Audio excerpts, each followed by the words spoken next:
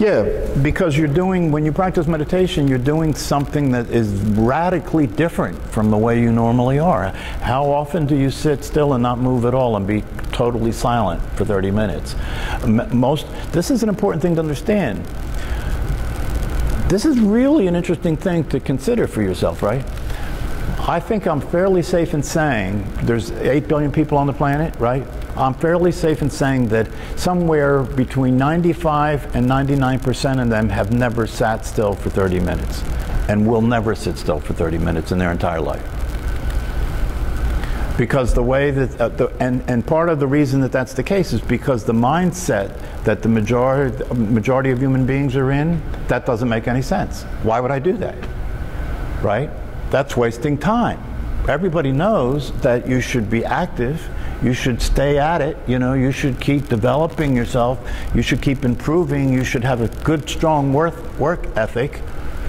So sitting still and navel gazing is, you know, that's for people that are lost, you know, they don't understand. They're probably being manipulated by a cult leader and they don't know it. That's how unusual it is for people to come into contact with the teaching that allows people to wake up and discover who they really are and start to go sane and start to become healthy and start to have an experience of well-being. You know, and that's one of the reasons that I focus on this business of the purpose of all of this is to recognize the truth, and the truth that I'm speaking of is the truth of who you actually are, what you actually are. And the reason that's so significant, and I think one of the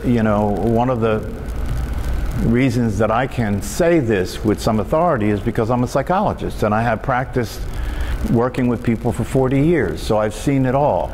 You know, especially working in the prison system, that's why I mention the prison system. I've seen it all. I've seen all forms of mental illness. I've seen all forms of addiction. I've seen all forms of dysfunction in relationships. And so I can say with authority that the root cause of all of it, the root cause of all of it is that people are trying to function and live a successful life and experience well-being as this limited, confused, distorted version of what they really are. That's the source of the whole thing. If you ask yourself right now, if I say to you, think of a problem you have, right? Think of a problem you have. Just do that. You know, that can't be hard, right? Because one of the things that is the hallmark of being a person and a personality is that you have problems, right? So if you think of a problem that you have, and then I say to you, without even knowing what your problem is, right, that the source of that problem goes back to the idea that you have of yourself as a person. If you take that idea that you have of yourself as a person out of the picture, can you still have that problem? It doesn't even matter what the problem is, right? It's a dramatic and radical shift in your experience to wake up and realize that you're not who you think you are. It's a dramatic and radical shift in your experience of yourself, your past, your future, your life, your relationships, to discover that you're not this cluster of psychological and emotional issues, that's not what you are. And when that becomes evident and when you get freed up from that, the things that were occurring to you that caused you stress and suffering and dysfunction just clear up in the process of life itself, because they were all a function of who you were being. That's all it was. They were all a function of who you were being. You know, I was thinking about one of the people that comes here. I won't say who they are, but this person is consistently expressing problems, consistently talking about the difficulties they're dealing with. Ever since I've met this person, every time we speak, what comes out of this person's mouth is the current problems, right? And a lot of the times those problems are the reasons why this person isn't here, right? And the reality of it is, they have not yet recognized that, yeah, is it the case that life presents challenges? Of course it does, right? But how that occurs to you and how you relate to that does not have to be stressed out and suffering and upset, right? Doesn't have to be the case, right? When things happen in your life, they present you with situations that need responses, right? This is the difference between a problem and a situation, right? When things happen in your life, they present you with challenges, which are situations that require responses, yes? That's all that can happen. That's all that can possibly happen, right? Now, whether that situation that requires a response is something that you have to be upset about and stressed out about is a function of who you're being. Otherwise, whatever happens, you relate to it, you respond to it, that's life. Because obviously one of the misconceptions that human beings have when you're operating as a personality is your expectations are ridiculous. They're ridiculous. Because whatever happens in anybody's life, right? This person that I mentioned, whatever happens in this person's life that keeps occurring to this person as stressful and difficult and hard and burdensome, you know, and pressure and all that, it's happening because of the person's experience of it from the idea that it shouldn't be happening like that. Do you understand? And it takes a person with a personality to conclude things should be different than the way they are. Awareness isn't like that, right? When you're practicing meditation, part of the practice is to allow what's happening to happen. In other words, the simple definition of mindfulness-based meditation is to pay attention in a particular way. What's that particular way? Without judging and evaluating, right? And if you're not judging and evaluating, it means that you're allowing everything to be the way it is, right? You're not judging it. You're not evaluating it, right? And so that's actually that way because the technique for meditation is trying to move you toward being like you are. It's trying to move you toward being like awareness is. Because awareness doesn't judge and evaluate. Awareness just is.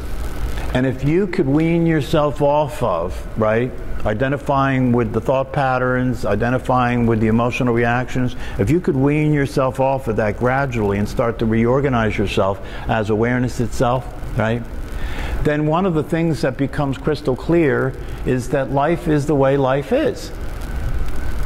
Which means people get sick, people die, accidents happen, life's unpredictable, right? That's the way life is, right? And so there's no expectation that it should be any different. So when those things happen, it's like, okay, that's happening, and then you respond to it. You act in whatever way is appropriate to act when that things happen, when those things happen.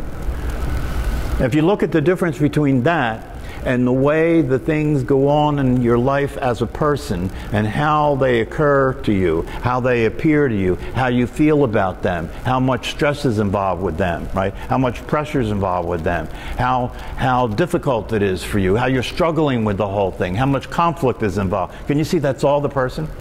That's all the person. Rather than the very simple way of being, which is the way awareness is that awareness is aware naturally, effortlessly aware all the time that things are the way they are. This is how simple it gets.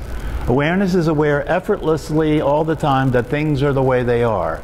And part of the way things are is that they're always changing, right? They're unpredictable, right? And there are certain factors that are built into the situation of living a human life, right? Which is unpredictability, accidents, death, sickness, loss, right?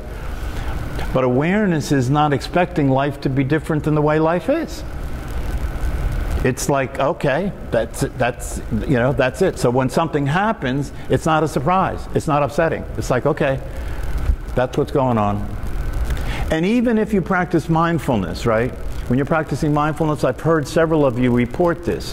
When you're practicing mindfulness, just the fact that you're more aware, you start to catch on to this, right? That things happen, and when they happen, it's already happened, right? What's required is that you respond, you take some responsive action to it, to deal with it, right? But it's not built into what's going on that you have to get crazy and upset. It's not built into it. You're just adding that, right? One of the people that comes to this class on a regular basis, and she, for some reason, she must be an old soul, right? She must have had many lifetimes, because for some reason, she caught on to this right away. And she started telling me many times after class, you know, this is changing, and that's changing, and this is changing. And she came to me the other day, and she said she had a car accident, right?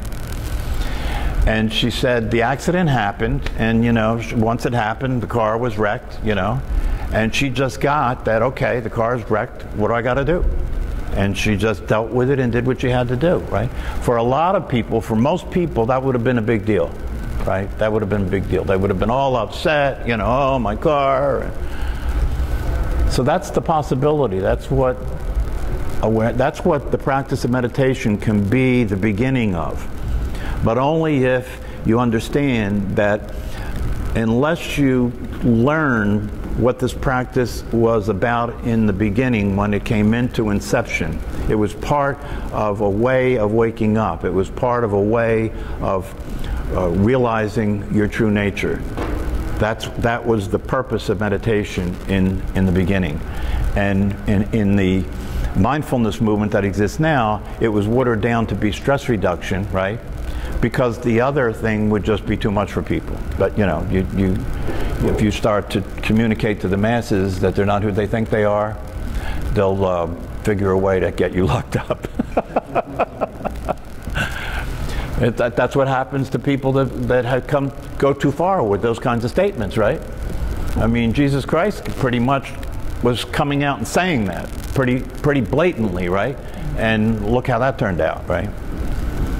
Anybody that steps too far out of the groove, right? Too far out of their lane, right? The general population will figure out a way to take them down because they're threatening the existing status quo. You know, you take Martin Luther King, right? Assassination, right? You take who is the leader in South Africa? Mandela, right? Put in jail. Yeah, they put him in jail for the better part of his life, right? So that's something that's very important for you to understand, that if you understand the value here and you understand the possibility here and you invest yourself in this, because what else would you do if you see what this is, right? Because it's offering you the possibility of actually being happy and free and relaxed and at ease in your life, right? But if you take that trip and you do what it takes to wake up and be who you are, you have to be responsible for the fact that in the world we live in, you're going to be a threat. If you walk around expressing that, especially if you make the mistake of wanting to save other people, right? That's a big mistake. You know, other people don't want to be saved. You know, this is the kind of thing that people have to come to it on their own. You can't go out and, you know, preach about this stuff to people. If you do, you'll find out why. You'll find out why. Because the way the psychology of the personality is such that if you try and tell a person, I'm telling you this for your own good, right? This could make a big difference in your life. This could change everything for you, right? The only way that personality is going to hear it is you're making them wrong. You're telling them, what that's going to be heard as is you're telling me I'm not okay. You're telling me I'm wrong, right? You're telling me that that you're better than me. That's the way it gets heard. And then the person's just going to react to that. Because the reality of this process of waking up is that until somebody's ready, they won't do it. Until they're ready, they won't do it. And that's the purpose of suffering. You know, it's like one of my teachers said, that God set this game up so that suffering becomes what has people want to wake up. to discover, is this suffering inevitable? Is that all there is, right? And if somebody gets to the point where they're fed up, where they've had enough, right? And they see who you are being different or being happy or functioning, they'll ask you about it. And that's the way that you pass on the good news, you know. You become the confirmation of the truth. You become the expression of the possibility. And by being the expression of the possibility, people will be interested in what you're doing. You know, how did you get like that? You know, what's going on? You still say you believe? Not necessarily. Not necessarily. It depends on the person. But you have to be responsive to wherever the person is. That's why, you know, when you're teaching these things, it's a big challenge because everybody's in a different place about it. You know, some people are never heard of it before, other people are further along with it and they've heard about it and they understand it and so forth. So you've got to try and respond to where each person is. And when you're dealing with a group of people, you have to try and say things that will be useful to everybody, so that it's not too specific and not too, you know, not too complicated. But the bottom line isn't complicated, really. The bottom line isn't complicated. It's a very simple reality, and the bottom line is that human beings, when you're born and you come into this world, part of the process of coming into this world that we live in time and space, is you have to learn to be part of the tribe. You have to learn that you're a body, you have to learn that you have a name and a personality. That's an inevitable thing. There's nothing wrong with it. There's nothing wrong with it. It's just the problem is that's not the end of the evolution. That's not the end of the process. And that's where humanity is stuck. Humanity doesn't understand that there's another level, there's another part of this process, and that's to wake up to what you really are, so that the person that you learn to be can be healthy and functional instead of crazy. Because if you don't know yourself as anything other than what the thoughts have it that you are, or what your brain has it that you are, you're in trouble, because the brain is still operating with old software, right? That comes from a time when we were running around being chased by wild animals, right? The brain stem, the reptilian brain, is still operating with this outdated software, right? And it's not going to upgrade until people start to recognize that it is outdated. Because what happens is the software is causing a backwards function, right? Instead of there being real threats that have the software be useful, right? And it causes you respond to being threatened by being afraid and fight or flight, right? Instead of that being the case, now it's coming from the other direction. That you start out afraid and you're looking for something to be afraid of. That's the common condition that people are in. People are generally anxious, they're generally afraid, and they're on the lookout for what it is that they should be afraid of. And so the system's working backwards now. And so everybody's stressed out, and everybody has a lot of stress hormones going into your body. People have difficulty sleeping, people are anxious, people are angry, right? Because the system is working backwards now. And so if you wake up, you can reorganize the system in a useful way, and you begin to see that there is nobody chasing you with a knife. And then you can start to relax a little, right? And your brain will start to calm down, because now you're feeding it realistic information instead of paranoia, right? You have to understand what you're getting into. You know, you have to understand that you're setting up a confrontation with your own mind. And if you don't understand that that's what you're doing, and if you don't understand what it's going to take, if you don't understand how to deal with that confrontation successfully, you'll just make it worse and worse and worse. It's like one of my teachers says, don't get into a street fight with your mind. You'll lose. because your mind feeds off of your energy. And if you fight with it, you're giving it that energy to feed off of. And so it becomes, the more you fight, the worse it gets. It's a Chinese handcuff. The more you fight, the worse it gets. The more you fight with your mind, the crazier you get, right? So you discover through the process of not just practicing meditation, but by learning about what the teachings are that are the foundation behind the meditation, and by having somebody guide you in this process that knows the territory, you find out that the way you deal with your mind is the last thing you would imagine, which is that you do nothing. You do nothing. Because your mind is your mind is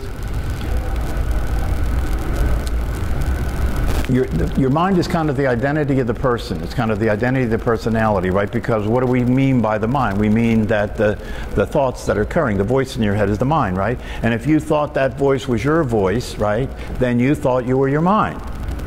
So when you go into confrontation with your mind, right, you're dealing with taking on who you have been being, and now you're going to separate yourself from that and start to try and control that, right? It's not going to work. So when you see that you're not who you thought you were, then whatever that produces to try and draw your attention in and argue with you or control you, you simply don't give it any relevance because it's not real. That's the bottom line. There's no point in fighting with something that doesn't exist. There's no point in trying to get out of a situation you were never in. That's the real heart of the matter. See, because you have to understand something, that the person that you have learned that you are, that you've considered yourself to be, that you've considered to be really who you are, doesn't actually exist. So the way you stop being that person is to simply understand that that person doesn't exist. And so you don't have to get out of a situation you were never in.